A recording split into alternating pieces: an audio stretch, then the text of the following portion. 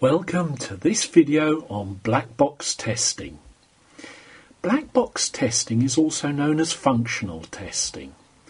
It's where you check that your program meets the original specification.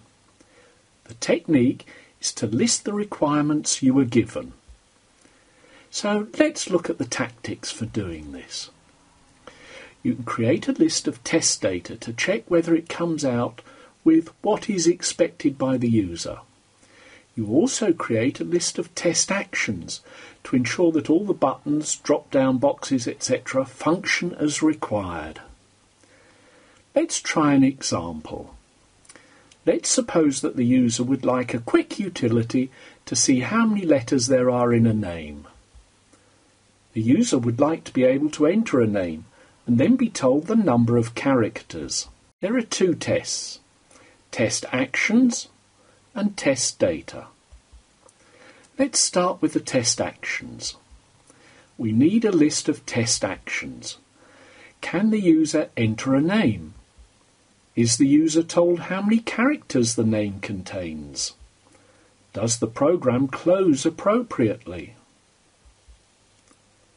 Then we can look at some test data. We need some test data, so let's try Andy and Tabitha. If the program survives the test actions, the test data, then it's passed the white box testing. It needs to pass both. So let's try the program. Here's our programming environment. Let's try it by entering the test data that we decided on. Let's try Andy and see what it comes up with. It says that's 4 characters long.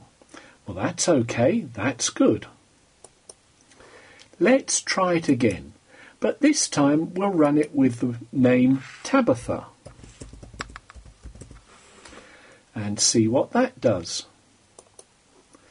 And it says that's 7 characters long. Our program seems to be working, but being the cynical sort, I'm just going to check it out with one more just in case.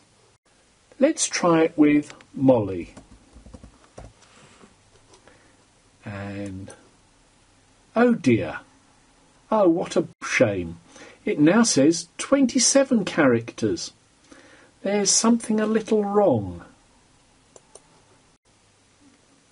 So there can be problems.